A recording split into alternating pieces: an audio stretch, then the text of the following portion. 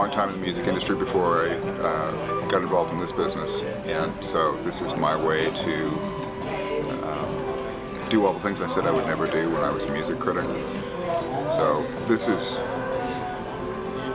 has gone on a couple of years now, and it's fun to watch people get up on stage and try things and come back or not come back. Some people, deciding it's not for you is a valid outcome too, and there have been a stand-up comedian early on who's never been back, and maybe I'll see her on Broadway someday, and maybe she got it out of her system. There's no way to know, and it's all good.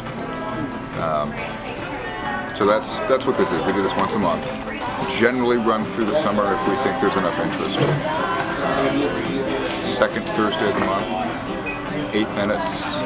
We've had everything from a trombone flute duet to stand-up comedy to a ventriloquist to poets to a lot of singer-songwriters, some of whom will even dig out their own material.